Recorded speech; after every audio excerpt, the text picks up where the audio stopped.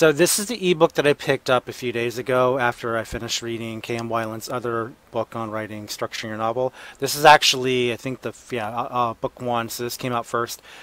Generally, you want to probably start your book with an outline before you write the actual draft. In other words, don't do what I do, which is to dive right in and then get halfway through and realize, oh, I have no idea where I am. I should probably start over.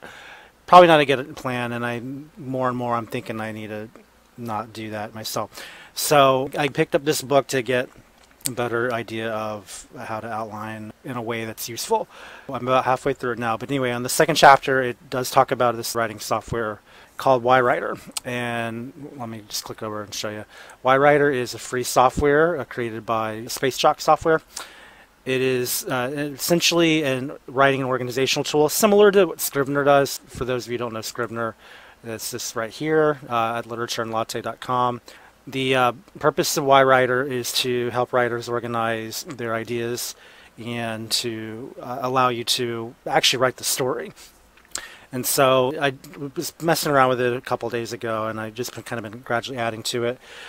And I drafted the first chapter of a potential book called Pop Goes the Waterbed. I don't know if that title will stick. I'm not even sure if I'm going to write the book, but I just wanted to test the software. But so far, I like what I have as far as the way it's organized, and I actually kind of am interested in the story now. It's giving me a chance to see more clearly what it could be. So I want to show you guys a little bit the differences between yWriter and Scrivener. And it might inform you how the two can work together, and it can certainly give you a chance to see how different they are, what each other's strengths and weaknesses are. The advantages, of course, right off the bat, yWriter is free, and unless you do the mobile version, which I think is like $5. I did look at it briefly. I decided I'm not going to use the mobile for now because, again, I don't want to spend $5 on something that I can get more control over on my desktop. But it is an option for those of you who have a need to work on your novels elsewhere other than where your computer is. But anyway, that one's free, and then of course Scrivener is $40 on Windows, I think, and $45 on Mac, if I'm not mistaken. The other thing to consider too is Scrivener is going through a rewrite as far as the formatting goes. They're currently on Scrivener 3.0 on the Mac, but on Windows it's still 1.9. We'll find out here. I have the Windows version, so the demonstration I show will be the slightly older version.